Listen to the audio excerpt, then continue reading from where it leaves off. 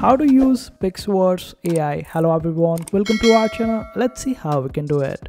For this, just simply open up PixVerse, and over here you can choose whether you want to do it on the Discord community or on the web itself.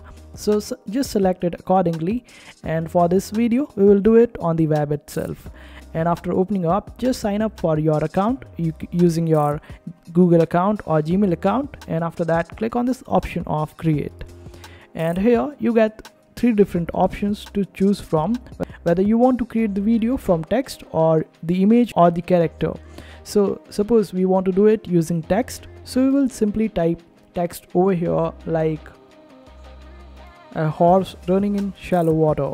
So we can also give negative prompts over here.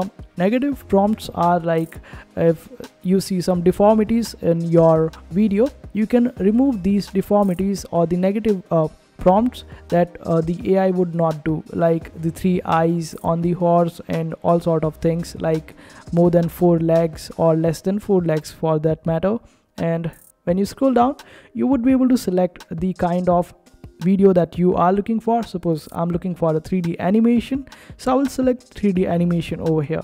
Now you can select the aspect ratio according to your needs and requirements, and after fulfilling all the details, just simply click on this option of create and wait for it to do its work.